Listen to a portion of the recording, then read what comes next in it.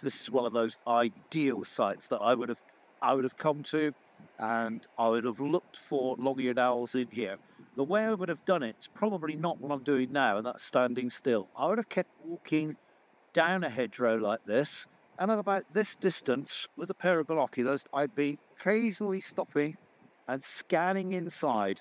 They absolutely love these particular hexplots, like the one, and of course the ivy cloth, small trees that you've got in there as well. They can hide away. But as more leaf comes off the trees, they become just that little bit easier to see.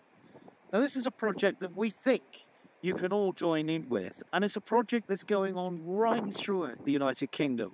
So, what we want from you is to be able to do your normal walk in your area with your dog, whatever you do when you're walking. Perhaps take a pair of binoculars with you if you can. Keep walking down the hedge as you normally would, but cast an eye inside and just see if you can see a familiar shape amongst those twigs and branches that are in there of an upright stance of an owl with two very large ears. And that will be the long-eared owl. Once you've identified it, or not, of course, negative records are as equally as important as positive records.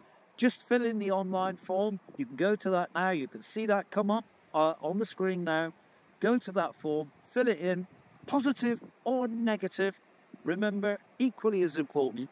And we'll hopefully get a better idea of the number of long-eared owls that are currently wintering with us.